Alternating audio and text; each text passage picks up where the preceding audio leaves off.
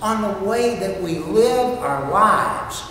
In other words, to put it simply and bluntly, what we believe controls how we behave. It determines who we are. And certainly, as we look down the road toward the coming election, certainly what we believe should determine which candidates we choose, which ones honor the oppressed, which ones seek justice, and so on and so forth. Isaiah's message is very simple and it's very clear. Don't you dare separate religion and politics. It just can't happen. So with that said, I've got to admit that sometimes I grow weary of the incessant, constant campaigning, and I have this temptation just to find some comfortable cocoon and pull the zipper up all the way around me for 16 or 18 months. Find that cocoon somewhere and hide. But the message that God has through Isaiah the prophet is that some issues, particularly justice issues, are clearly political issues also, and they must be discussed. And if we don't do it, if we fail to do it, how did God describe our worship? He said it was worthless.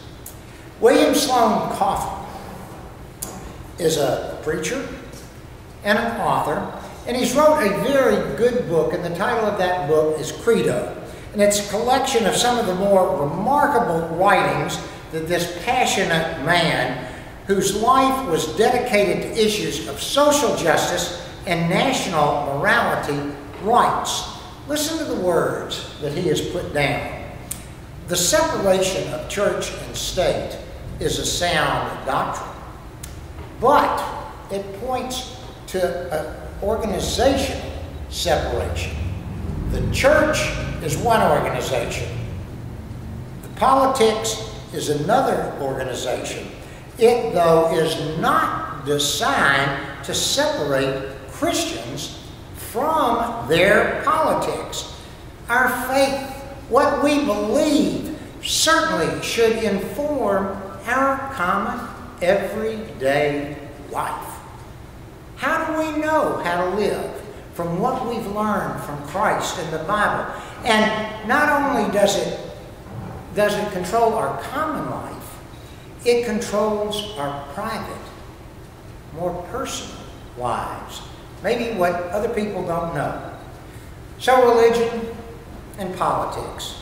Probably the relationship between the two in our country really ought not be surprising to any of us. I mean, after all, we came into being because religious people were seeking political freedom.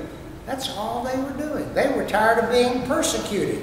George Washington, and I didn't know this until I started studying for the message last week, ad-libbed that line at the tail end of his swearing in where he said, "So help me God." That was not on his manuscript. It was ad-libbed. Thomas Jefferson, who many people consider to be an atheist, but there is a group that says he was Anglican. There is a group that agrees, everybody, that he was a whale of a philosopher. Anyway, he lived his life 2 centuries before Mr. Bush, G.W. Bush, lived. And he knew that there was a portion of all of us back then, at the beginning of this country, that God was working in. John Bennett's going to know who G.K. Chesterton is in a heartbeat. He's an Englishman, a writer, a philosopher. And he had these words to say about our country. He said that America is a nation with the soul of a church. Now, if you chew on that, and if you think about that, I think it says something very, very good about who we are. So, I go back to the scripture that I've harped on now. I think this is the 4th time I've read it. Come, now, let us reason together. And you know, here we are. I opened my prayer this morning and I called this, and thank God for our sacred space. Because this space is sacred. This place is set apart. This is where we can come. And as the hymn said a moment ago, we can accept each other, whether we agree or whether we disagree. But we can talk about anything in this space, even religion and politics. Why? Because you and I are brothers, and we're sisters. And Jesus said we're his what? Friend. He called us his friend.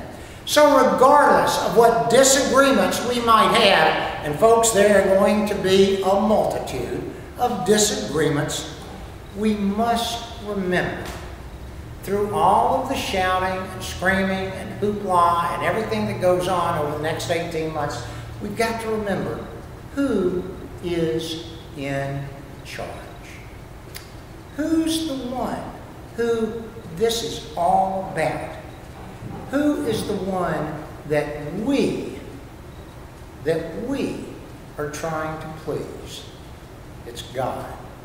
It's God Almighty. And in his words today, he made it very, very clear to each one of us that he is in charge and what he expects. And for us who call ourselves Christians, that should make all the difference in the world. In the name of the Father, and the Son, and the Holy Spirit.